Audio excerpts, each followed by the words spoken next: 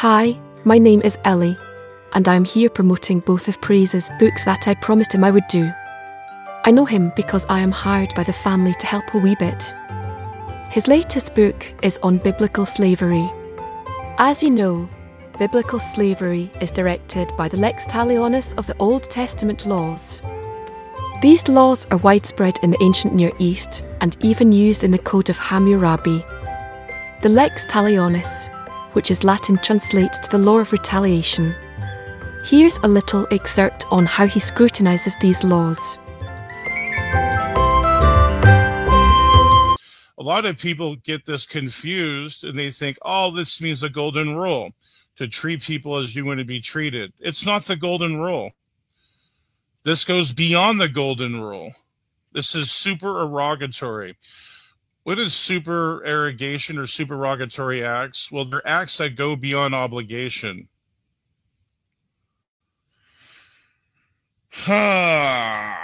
Man, they think there's two sets of laws. Tisk, tisk. Tisk, tisk. Let's see here. It is in Leviticus 24. I just forgot what verse. Give me a second here.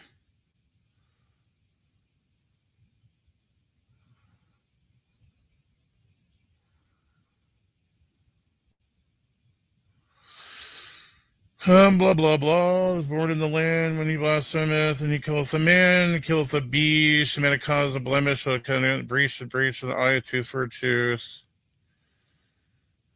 And he that killeth, let's see here. Here it is. Okay, so verse 22. I'm going to start with, might as well start with the eye for an eye. Okay, here we go. If a man cause a blemish in his neighbor, as he hath done, so shall it be done to him. That's called the golden rule. This is explicitly different than Leviticus 19:34, which says to love thy neighbor or love thy foreigner. Well, here it is. This is not the same law. This demonstrates that there's two separate ethics here. There is the golden law, and that is the law of reciprocity. It's called lex talionis. So lex talionis is the golden rule. So the Bible goes a step above the golden rule. Anyway. So whatever someone does to you, you have a right to do it back to them.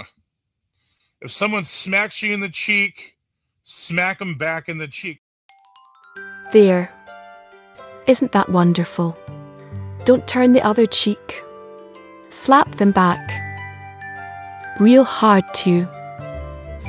Yes, this is God's supererogatory love. And as he said, this is the golden rule. This next book I must start using the saying it takes one to know one. Now, I don't want your mind to go in the gutter.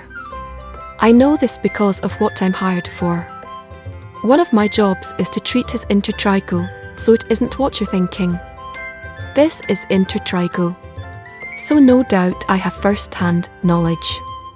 So here's a little excerpt on this book from Praise I Am.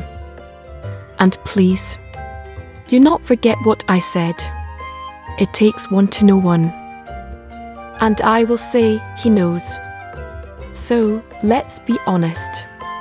This is projective identification in its finest form. Projective identification is an unconscious way of coping with negative feelings or emotions by attributing them to someone else. Yes, I must say that to be truthful. That you have your channel and it's going strong and his is gone and it's filled with degenerates. It's just filth. Totally just trash and garbage. That's what his channel was taken over with. You know what we call it? What? Small dick energy. It's called small dick energy. Hey, for men that have a small dick, they get really pissed off and they lash out. He's lashing out right now. Terrible, Smokey, terrible.